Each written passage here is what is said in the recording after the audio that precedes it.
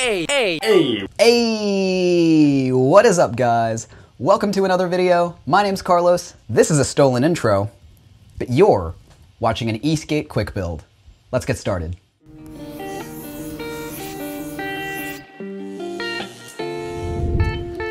Welcome back.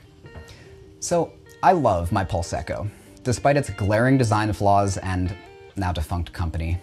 Like I mentioned in the Pulse Board's post-mortem video, though, it is damaged in several key ways. One of those ways is the blown USB port and indicator lights. When I was trying to repair the top battery shell, I managed to do a reverse polarity short on it. Long story short, I let the magic smoke out. Poof.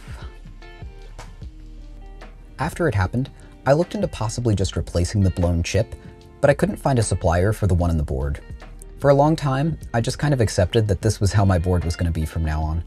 I had a Bluetooth module, so I didn't need indicator lights, and I always carry a power bank with me in case my remote or phone dies while I'm on a ride. With lockdown though, it got me thinking, with all of my newly learned electronics experience, I could probably build a replacement circuit. Here was the plan. The original charging circuit worked like this. You'd press the power button and the indicator lights would turn on, showing you how much charge you had left.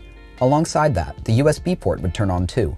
It was a 5-volt, 1-amp charging port from what I remember. So those are our key design points.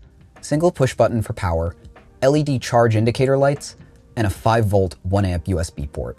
Now, I had some other factors I also needed to consider in designing this. I'm incredibly space constrained due to needing to fit this inside the top shell of my battery. And my 10S battery gets as high as 42 volts. I had to make sure to pick parts that were rated to work with that voltage. I started with the battery voltage indicator lights. I just needed something that would read out the voltage level as lights and not a screen. I managed to find a 5 LED indicator just like the original on AliExpress. By default, the one I picked has a push button that when pressed lights up the corresponding number of LEDs in relation to how charged the battery is. Next up, how was I going to step down 42 volts to 5 volts in such a small space? Fully custom DIY builders have it easy and can just go with an off-the-shelf buck converter. But I needed something a lot smaller than that.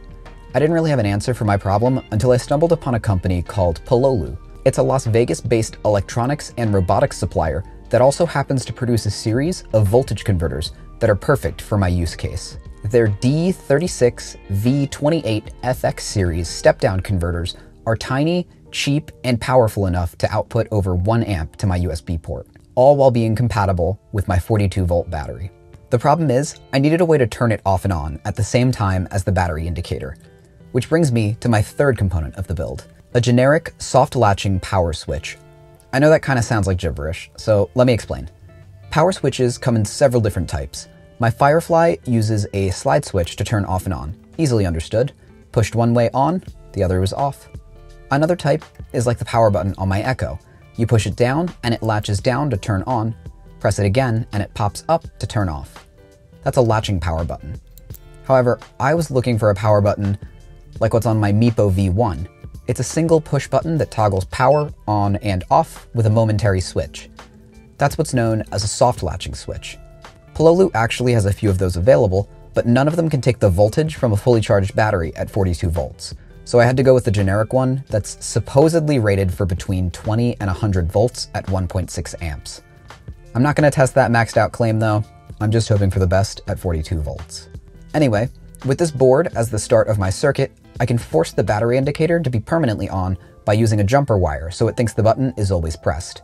Then I can just wire the 5-volt step-down and indicator boards in parallel, so when I toggle the soft latch, both of them will be turned on. Now, it'll also be easy to see if I left the USB port turned on too. With the plan and parts ready, it's time to get started wiring everything together. First things first, like I mentioned earlier, I had to desolder the original USB port, push button, and connection to the battery. Is this what you guys really want to see? You want to see ASMR soldering content? You want me to talk really slow and quietly? If you're as creeped out as I am right now, drop me a like on the video. With all of those removed, we can go ahead and wire up the battery connector to the soft latch. Then we'll go ahead and add some wires to the push button. Then, attach the push button as the trigger for the soft latch. With those two pieces together, I went ahead and gave the soft latch a quick test with my multimeter. It all seemed to work alright on and off camera, so let's just keep chugging along. Next, I added some power and ground cables to my USB port, soldered those to the output of the Pololu step-down converter, and added some power and ground inputs to the converter. Since I need the battery indicator and converter to turn on at the same time, I went ahead and wired their power and ground cables together in parallel, respectively. With those wired together, I can go ahead and solder the power and ground to the soft latch. Time for a quick test. With a press of the button, we can see that my battery is fully charged. Perfect. Now, I wanted to keep this project as simple as possible, but me being me, I made it complicated. I decided I should probably make a scaffolding of some kind in order to hold all of my parts in the right spots. So I went ahead and designed and printed that out. Turns out my first design was too tall, so I reprinted a shorter version.